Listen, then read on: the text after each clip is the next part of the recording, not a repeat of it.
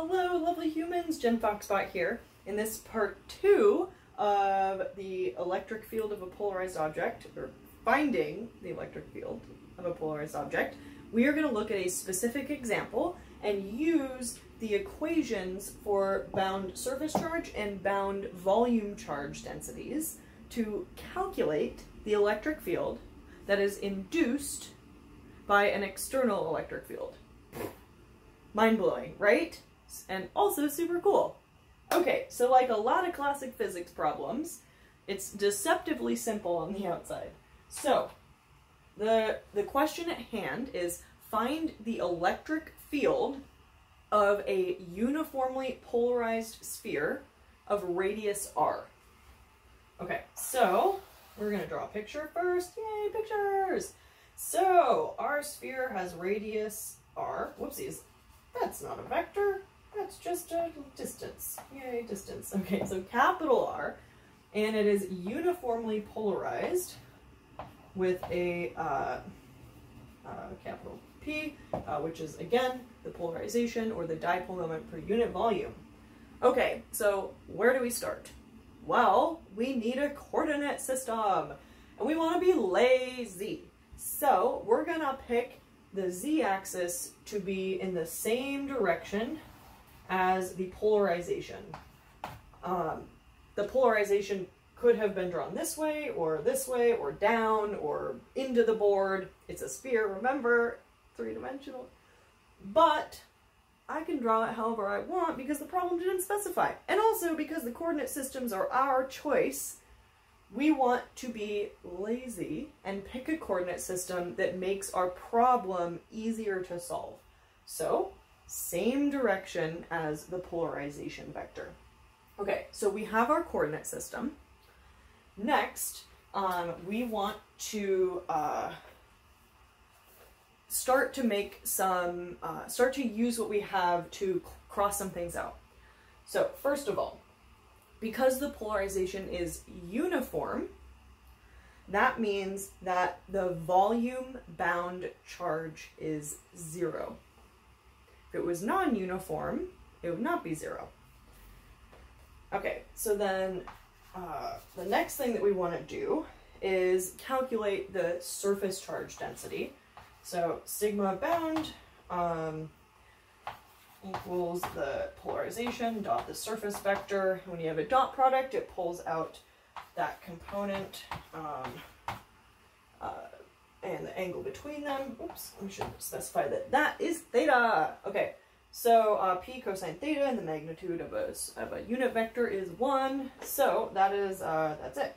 So now we want the field that is produced by the charge density of the polarization times cosine theta on the surface of a sphere. Hey, wait a second, we have this already. Remember, we're kind of back to electrostatics, even though we have, we're dealing with polarization, the end result is pretty much the same. Surface charge density and volume charge density. So let's be lazy and look it up. Turns out that the potential due to a surface charge density depends on these two. That's an R, not a tiny b. So we have two conditions. One is inside the sphere. Again, with a surface charge density of this, we would substitute that into previous findings for surface charge density potential, or potential due to a surface charge density. And then we get this for r is less than the radius of the sphere inside the sphere. And outside the sphere, we end up with polarization over 3 epsilon naught, radius cubed over r squared. I think my dog is trying to get in.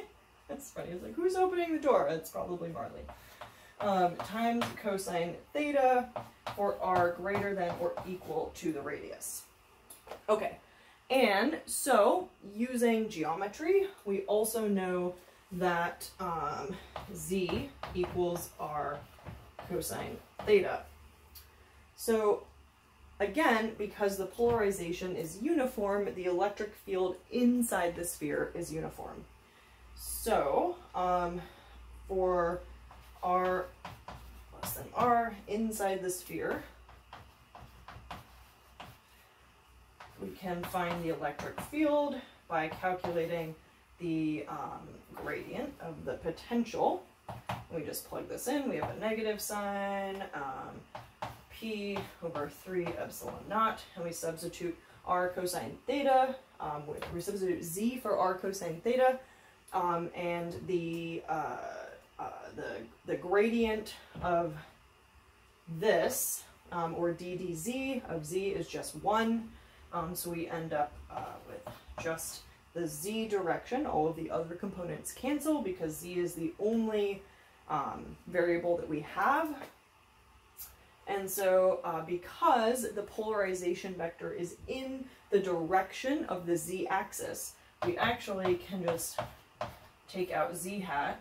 I guess that should have a little leg on the bottom.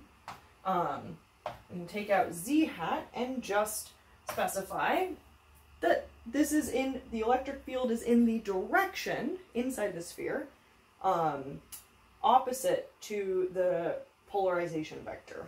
I think, oh yeah, okay. I didn't finish my equation. I got so excited about what it means. And again, for r less than r. Okay, cool. So we'll come back to that in 1 second. And so for r greater than or equal to r, we have that the potential is identical to that of a perfect dipole at the origin. So given this form,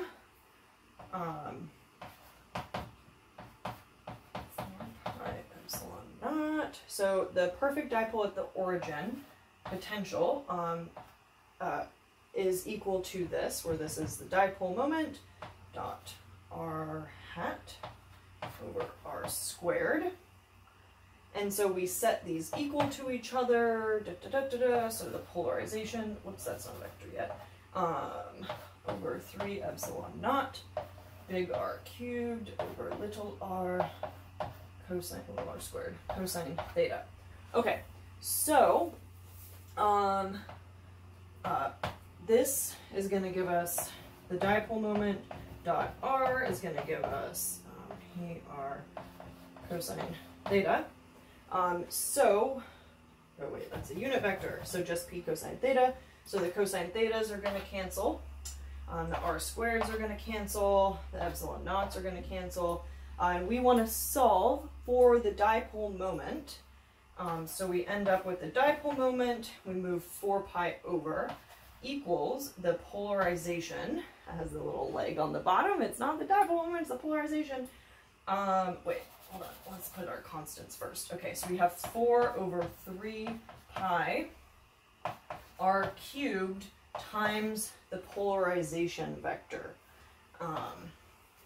Okay, that's it. So that is our dipole moment. Yay! Okay, so now the question is, how do these equations tell us what the electric field looks like? Well, this one's pretty straightforward. This one's just a constant, and it, again, points opposite to the direction of the polarization. So we can draw field lines inside the sphere, like so. Outside the sphere is a little more complicated, but if you were to plot it, you would plug this back into this equation for the potential. You would end up with lines that kind of look like this. They bend more as you go around. You probably need to solve these separately. Oh, we're going to run into our equations. I guess that one is pretty straight. That one's pretty straight. That starts to curve. And the closer you get to the edges, the more it curves, like so. Okay, and so these actually point like this, away from the sphere. And these lines down here point into the sphere. So it's really interesting because it's kind of like the sphere is like plopped down onto a field, like plopped down on top of the field. Pretty cool. Okay, so not so bad. And again, what I really, really love is that we can leverage work from electrostatics to start to answer questions about polarization, which is a super cool problem in the real world. This actually happens, and we can figure it out. Ah, yay.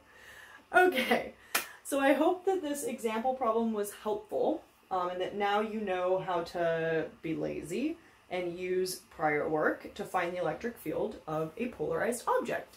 Yay! Super cool. So again, remember, bound charges focus on the surface charge density and the volume charge density. You got this. All right. Thank you very much for watching. I will see you next time. Bye!